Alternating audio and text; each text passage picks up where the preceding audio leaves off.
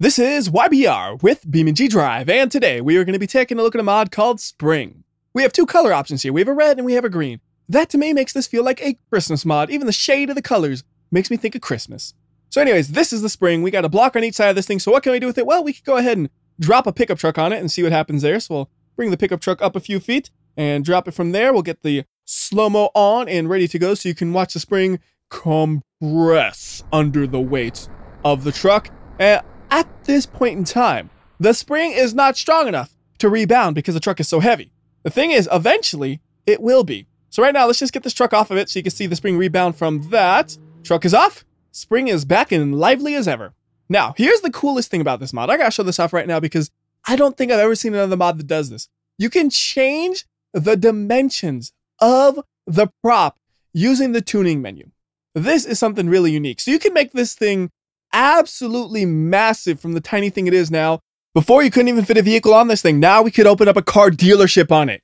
And not only does that make the Spring bigger, it also makes it stronger. So now if we put a pickup truck on this thing, you will see the Spring is actually able to compress and then rebound from the weight of the vehicle. So then it goes down and then back up, and eventually it'll level out a little bit lower than it started, but we can keep piling things on until eventually the Spring becomes fully compressed and the two pieces are touching each other. Although right now, I don't think that's going to happen because it looks like it's stuck inside of some of those other pieces that are on the map. So I'm going to move it over here to the more central area of the map.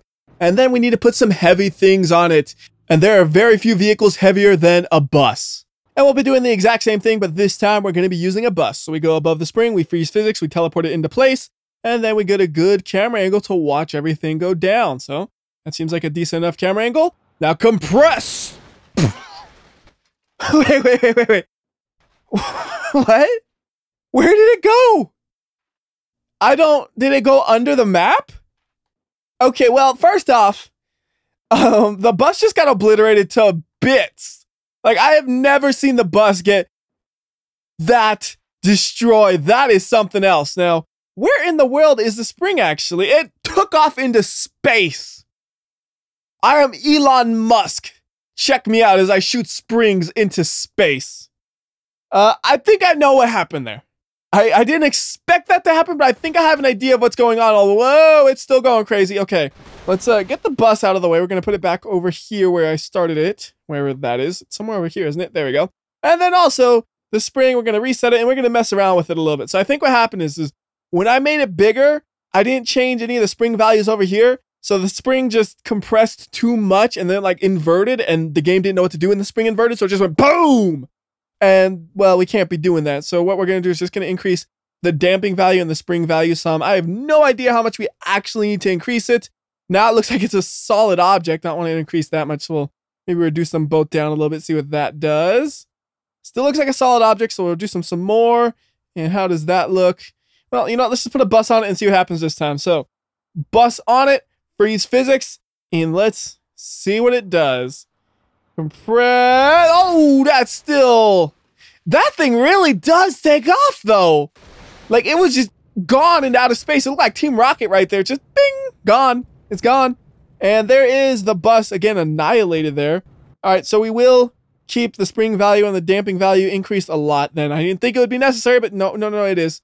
All right, now, try again with the bus. We put it right here, freeze physics. And once again, how about a nice camera angle here that's actually prepared to see it lift into space if it does? No, there we go. Okay, that is a good setting for the Spring where it actually does what a Spring is supposed to do. Although I will say it was funny watching it do things it wasn't supposed to do. I wonder, if we put a regular car on this thing, will it just take off into space with it?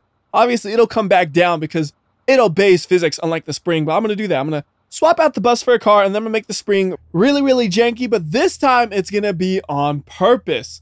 So we're going to go over to the tuning menu once more. We're going to make the Spring value 0, and then we'll make the damping value, we want it to be low, like 500. I think that'll work good. And okay, well, it didn't even have time to compress. It literally just looked like it exploded and destroyed the car. And yeah, it did destroy the car. Oh my goodness. That's like leap of death kind of destruction right there. And the Spring is it still like expanding? No, that's as far as it's going to expand. See, I don't know exactly what happened there, but it was chaos. All right, so we could reset the Spring, and you see it just slowly closes on itself. And when it closes, that's when the destruction happens. So the car is like under the Spring or inside of it now. And it's not going to close all the way, it looks like, though. That means we can grab the car. I want to drop it from a height. For max fun, we're going to drop it from this high. We'll reset the spring. And then we're going to go slow-mo so we could actually see maybe a little bit of what's happening here. We're going to do 16 times slow-mo. So that's quite a bit of slow-mo for something like this, I would think. Compressing. Everything's normal. 100 times slow-mo. Everything looks normal. And then the spring shakes. And the car is just completely destroyed at this point. It didn't even really look like there was an impact. It just got exploded on. And is it going to fly into the air? Because that's what I was hoping it would do. Yes, it is. It is taking off. That is awesome. That is exactly what I hoped would happen. Now I got a car coming from the air on fire. Ooh, what was that? I guess that's just the spring kind of causing some glitchiness. Yeah, all the glitchiness, you might think, oh, that's the spring's fault. Actually, the spring is fine. The spring is causing it indirectly by obliterating cars, so the cars glitch. Because if you look here, all this stuff that's glitching out is like from the tires of the car that's been exploded. All right, so now let's make this thing again a practical spring. I'm going to increase both of the values to about 5,500, and then we can go ahead and hit apply. And actually, that one's not 5,500, is it? You got to count the zeros here. There's 3 zeros, so that's actually 56,000. And we could drop another car on this thing, and we'll do it at full speed so we can really see how it goes down. And that looks pretty reasonable. It did some springiness, but it still looked pretty stiff, so we're going to reduce the values a little bit more. We'll bring it to around the 20s range, so 2,100 and 23,000. And then we'll go ahead and drop the car again and see what that does. I want it to compress almost all the way, so it's as soft as a landing as possible. That's too much. So you got to find the limit. If you do it too much, it explodes. If you do it just enough, though, you should have a car that gets minimal damage. Now, this is not minimal damage. That is maximum damage there. So I'll bring the spring back, and I'll increase both of them to the 30 range. How about we'll do 35 on each of them and see what that does. So 35, 35, apply.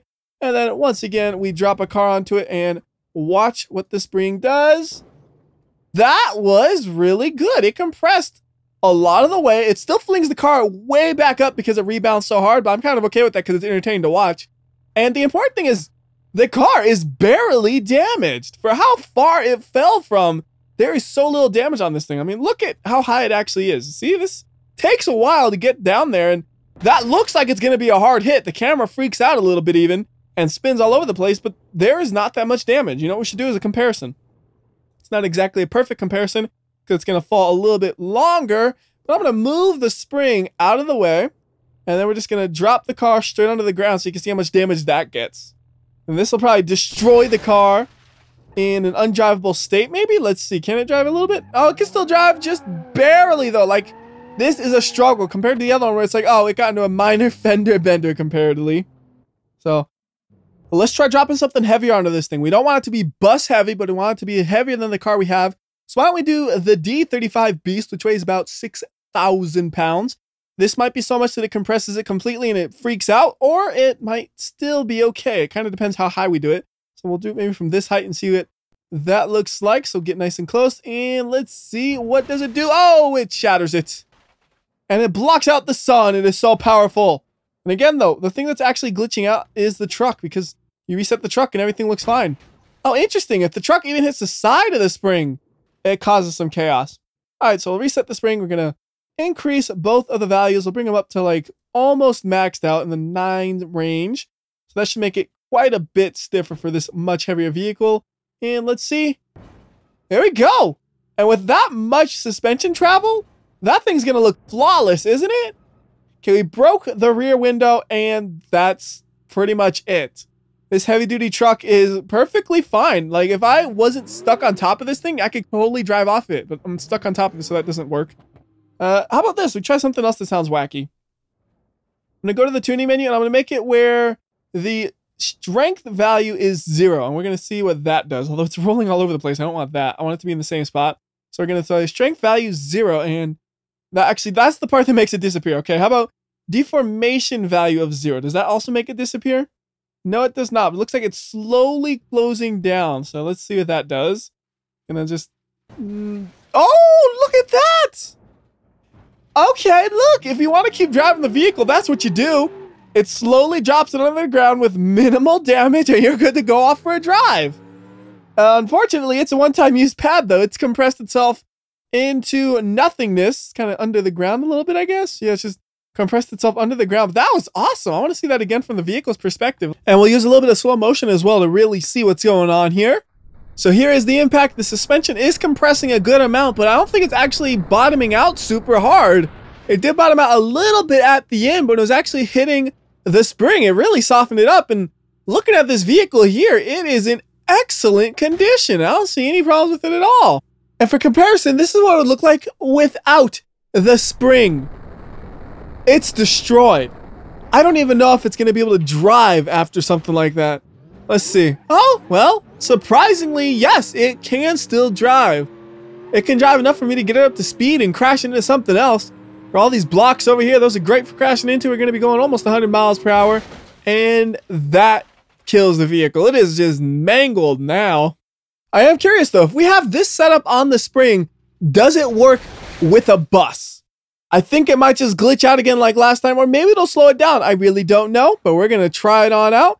So you bring the bus way into the air, we'll reset the spring, and then we wait for impact. That's gonna miss. Let me realign this spring into the right position, so I'll put it right about here, and that looks better. And bus going down, down.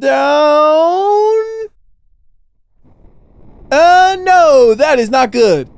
I was hoping that it would actually work, and then all of a sudden it just exploded still. So not exactly sure what causes it to explode sometimes, but you actually could see the explosion that time, which is pretty interesting. As for the bus, yeah, it's also ruined. So obviously a bus is going to be too heavy for this. So let's try something else. We're going to end up with 2 of the springs, and we're going to stack them on top of each other. And we're going to drop a car into the stack and see if stacking them makes the amount of damage on the car less. So there should be a pretty good stack. That looks like it's on point. Although I'm noticing the lower spring is getting compressed, so we have to like reset them and then drop it onto it immediately afterwards so that doesn't happen. Already right there, you can see it's starting to compress again. I mean, I could just retune the springs and fix that probably, but it's not that much more difficult to just go and reset the springs every time you drop a car. So the car is falling, we reset both of the springs, they come into contact, they just compress a tiny bit, and there is the car.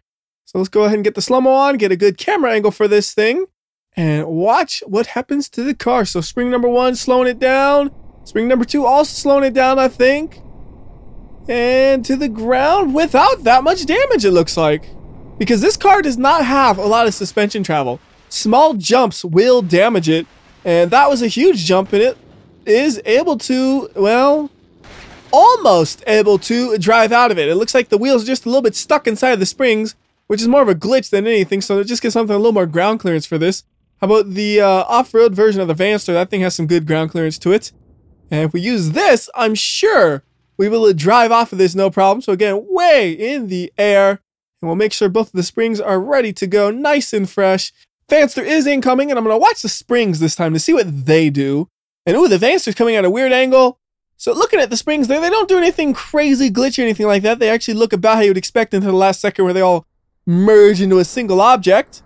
And damage to the Vanster is a little bit worse than I expected from the initial drop, but then I saw the angle that it was coming at and I knew it was going to get some damage. Overall, though, it's still drivable. This thing works fine. So how about we do the same thing we just did, but we're going to remove one of the springs, so we only have one spring to slow this thing down. It should be a lot more damage, so you can see that multiple springs does reduce the damage, or maybe it doesn't. I think it does, though, just based on watching them. So, impact. Oh, yeah, that is definitely worse. Like, we got pieces flying off of the truck. We got the back doors really popped open. That was definitely worse. So, doubling up on the springs is a good strategy to get things to work better. And it's actually dead. It won't drive. So, let's go ahead and move the spring over to a wall, because I want to try crashing into the spring with it in front of a wall and see if it works as a good cushion for that. I see no reason why it shouldn't. So, we'll get a full spring up, and then we just got to grab it by a corner and bring the corner up to this wall. So I guess this should be the inside corner, really. So I got to rotate this thing 180 degrees around. Or we could just grab this corner, which seems like the much easier solution. So we pop one right there, and then we'll put the other one about next to it. Just got to make sure I don't crush it too badly. I think that will work. Oh, well, it's really crooked. What if we reset that? Does that do anything better? That works a lot better. That looks good. And it looks like it's going to stay, right? It's not sliding or anything. No, it's good. So now we go to the van, which is way up in the air. So why don't we just get something else? We'll do a Pessima. And that puts us back on the ground by spawning it up. That's why I did that. So we don't have to wreck another poor innocent van. So we go hit that wall. We'll probably be going nearly 100 miles per hour, I think. So this is going to be a really good high-speed crash. And we're going to see, will the spring reduce the speed? So the actual speed is going to be about 90 miles per hour. It looks like not quite 100 like I was expecting, but still a good speed. And we are still reading in the 80s right here, but it looks like the car is slowing down really fast. Like now it's only reading 40s. It is stopping in such a short distance too, and that is not that badly damaged for the speeds we were going. Again, it looks like a minor fender bender for something that would completely annihilate a car normally. I mean, we already have a slightly destroyed car, so it's going to be a little bit more damaging than normal. But here's like a slightly slower crash, like 70 miles per hour. 80 miles per hour area, and that thing's not driving at all. Before, that thing was driving perfectly fine. I had no issues whatsoever with the way it was driving. So I think that pretty easily proves that it works great as a crashing cushion. Now I want these back onto the ground again, so I think the easiest way to do that will just be to clone the one I have, actually. I didn't think about that. So I'm going to go ahead and mess around with the settings on this a little bit more. I'm going to make it as stiff as it can go because I want it to rebound as hard as it possibly can. So I think this should be an ideal setup for that. And then we got to go ahead and grab a car and place it right on top of it. We still got the Pessima, so we can just teleport that right in the center, clean it up, make it a fresh one. And then what we're going to do now is we're going to go to the environment menu. We're going to go and decrease the gravity as low as it can go to compress the spring. And then we hit Earth gravity to make the spring expand. And there we go. The car went into the air a pretty decent amount. And it comes down and it kind of gets damaged. I bet if we did that again, it'll actually fall off. Let's see. Compress, expand. And is it going to fall off? Yep, there it goes. I wonder, will it still drive at this point? Let's see. Yeah. The spring, even though it's really stiff, was enough to reduce the damage where it can drive. Not good, but it at least accelerates. The next thing I want to do, once again, involves the tuning menu. We're going to make a really tall and tiny spring. I don't really know what to do with this, but it's exactly what I thought it would be. It looks pretty ridiculous, and you see the nodes still line up, so you can tip this thing over, and I want to try using it as a chain between two vehicles, basically. So we already have a Pessima right here, so we'll reset that and use that. And then for the next vehicle, we could probably use pretty much anything. So how about we get the track version of the Moonhawk, so we have something that has a decent amount of power to pull this Pessima all over the place. We'll have to do a little bit of maneuvering to get this thing positioned. We get in front of it. And then we back up a bit, and that alignment looks pretty good. And we should be able to attach this thing right to basically the rear bumper, and this will be strong enough to hold it, because that is actually part of the frame, if I remember correctly. The Pessima is a little bit different. If we attach it to the rear bumper, it wouldn't work. So we pair the rear bumper off, and then we can attach it directly to the vehicle on a much stronger surface. So we'll go ahead and get that thing attached, and we should be able to go. Just pull it along. Or not. It just can't get the traction that it needs, it looks like. What if we also accelerate the Pessima? Does that do anything? Not enough to make a difference. Like, they move a little bit, but still that's bad. So we need something that's a little bit more towing focused, I guess. So how about we swap out this thing for a gravel roamer, and we'll get the off-road one because it has a little bit more power and a little bit more ground clearance, so it might be helpful. I'm not sure if the spring is dragging along the ground or if I just can't put the traction down because it's heavier than it looks. But I know the roamer should be able to do whatever it needs to do to get this thing moving. So attach it up and back it up a bit because it won't go. All right, good enough. Go, go, go. It actually worked. Yeah. We are now pulling the Pessima along really, really badly. I'm sure once we get up to speed, it'll straighten out a bit. But right here, it's really all over the place. And we are up to speed. It is straightened out. And that has worked excellent. I'll zoom out a lot so you can see how the car actually handles being pulled along, and it looks like it's working surprisingly well, to be honest with you. I did not expect it to work this good. I thought it might like stretch out and break or something, but I guess I had it really stiff, so it's able to hold up and work really well. It's just like a chain to connect two vehicles. Now this is going to wreck them. It's fun to watch the two cars fly as they're attached, though. I think it's kind of like a nunchuck or something as it flies through the air. Are we going to land on our wheels? Come on, rolling. No, yes. Yes, we will. But I'm not going to be doing any more driving. Instead, I want to make another one of these springs with stupid dimensions. So we made a really tall and thin one. Now we're going to make a really short and fat one and see if that one's at all interesting to take a look at. So bring this thing all the way down to 0.1, hit apply, and what do we get? Nothing. I don't even see it unless it kind of fell into the ground. Okay, there it is. That I don't even know what to do with that, honestly. It just looks like a platform at this point. But there you go.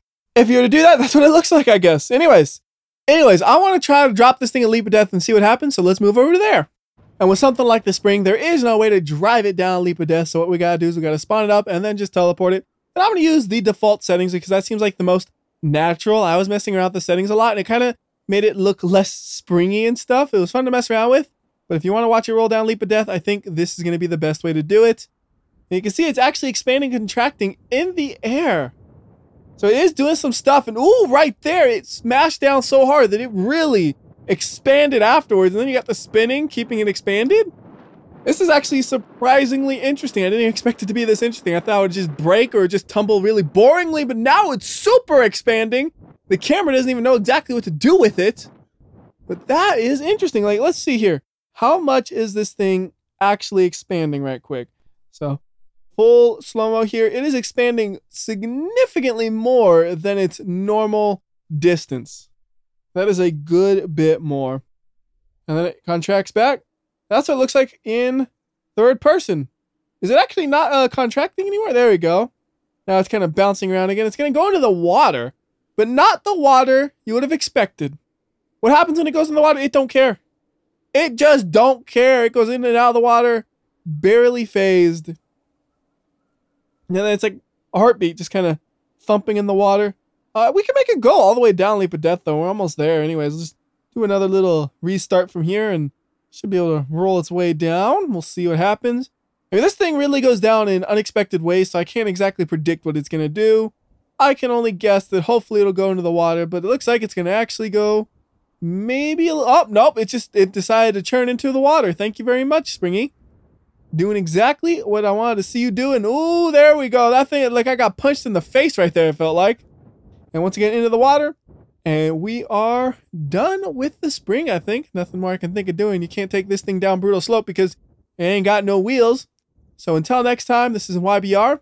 If you don't like this video, I'll know. So I'll see ya.